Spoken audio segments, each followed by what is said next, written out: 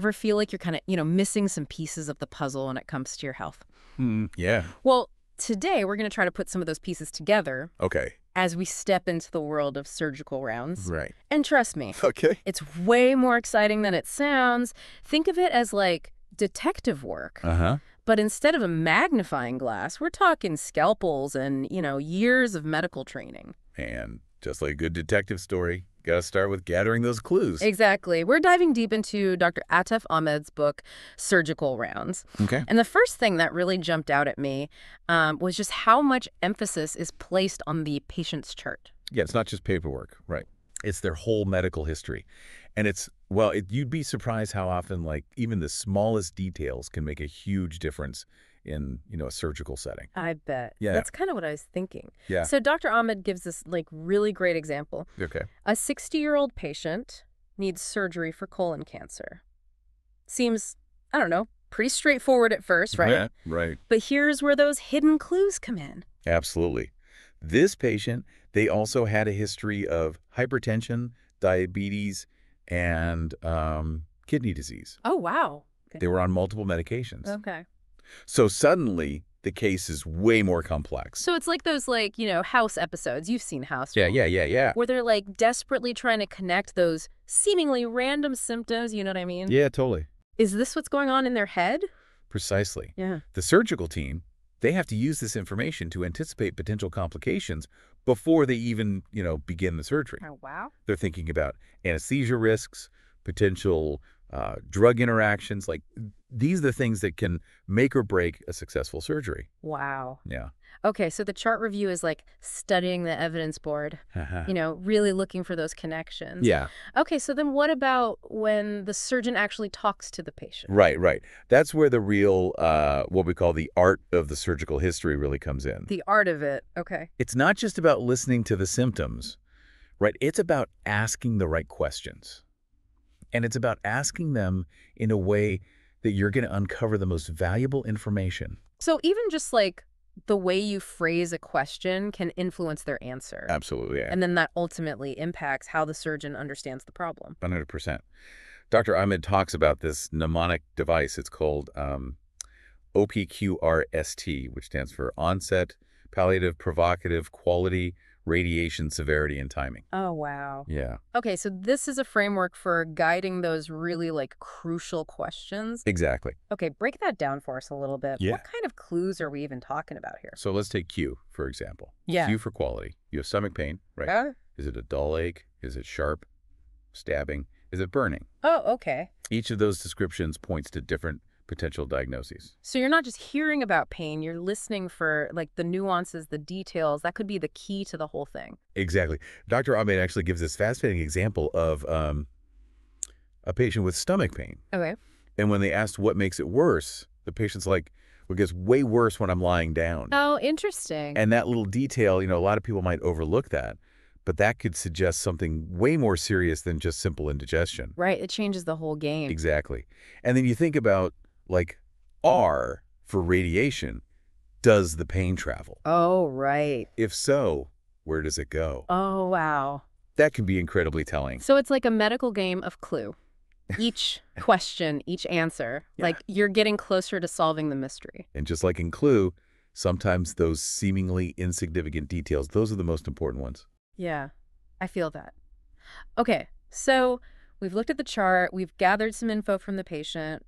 What's next in our surgical detective work? Well, now it's time to go hands-on, literally, with the physical exam. Okay. And again, it's not as simple as it sounds. Really? Yeah, there are techniques that are specific to surgical exams. Like what? Give us the inside scoop. Okay, so we've got all these clues from their history, the exam, but Yes. what about all those high-tech imaging tools you always hear about? That's when the detective work gets really, really exciting. Right. It's not just about having the fancy machines. Right. It's about knowing which tool will reveal the best clues for this case. Right. So just like a detective wouldn't use a fingerprint kit on, a blood stain. Exactly. The surgeon has to choose the right imaging, right? Exactly. Dr. Ahmed emphasizes each type of imaging. X-rays, CT scans, ultrasound, MRI. Right. All have strengths and weaknesses. Mm-hmm. Ordering the wrong test or misinterpreting the results is as bad as ignoring a clue. Wow. Okay, so give us some examples of how these choices play out in actual cases. So say you're looking at an x-ray and you see free air under the diaphragm. Okay. To you and me, doesn't mean much. Right. To a surgeon, that's a red flag. Really? Okay, time for a quick explanation. Yeah. Why is that such a big deal? Often means a perforated organ, which is life-threatening. Oh. Needs surgery. Now... So it's not just about, taking a picture. It's Oh. knowing how to read the signs. Exactly. Now, let's say it's a musculoskeletal injury, like a torn ligament in the knee. X-ray might show a fracture, Yeah.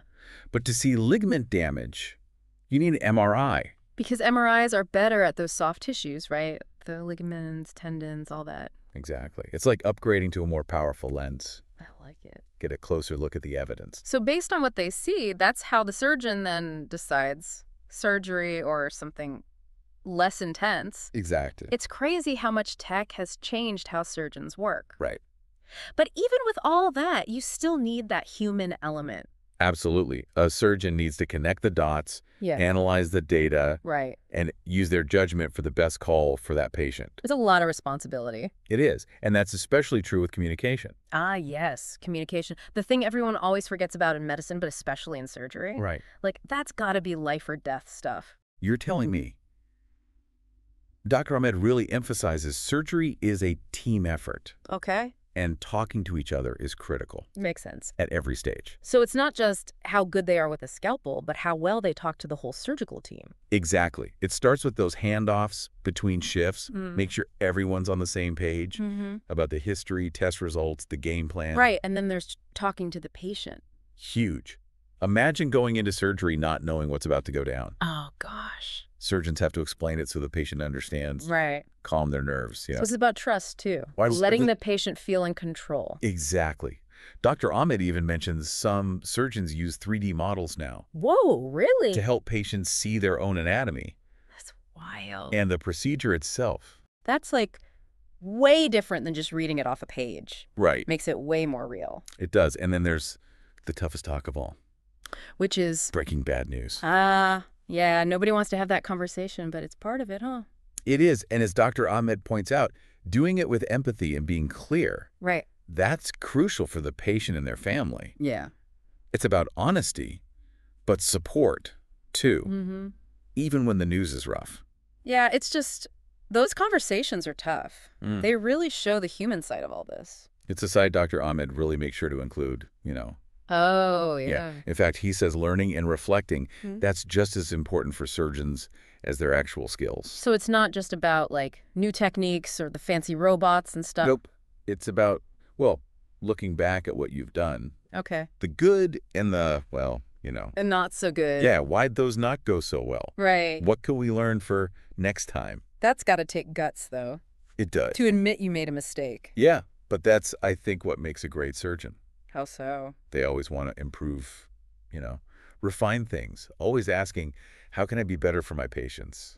So they're, constantly honing their detective skills. Yes, Looking for new clues. exactly. That drive to keep learning, Yeah, to get the best possible outcome, that's something we can all use. I love that. Okay, so next time you're at the doctor, anything really, think like a surgeon. What would they ask? It's What would they notice that maybe you missed? It makes you pay attention more. It really does. Well, everyone, that's our surgical deep dive for today. Me too. We hope this gave you a new appreciation for what goes on in those operating rooms and all the work that goes in before anyone even gets wheeled in. Lots of work. And of course, the skill and dedication of those surgeons. Amazing what they do. It is. Now, if you want more, you've got to check out Dr. Ahmed's book. So good. It's really fascinating stuff for anyone curious about, surgery. The whole world behind it. Right. It's not just what you see on TV. All right. Until next time, keep asking those great questions and diving deep into whatever sparks your curiosity. You never know what you'll find.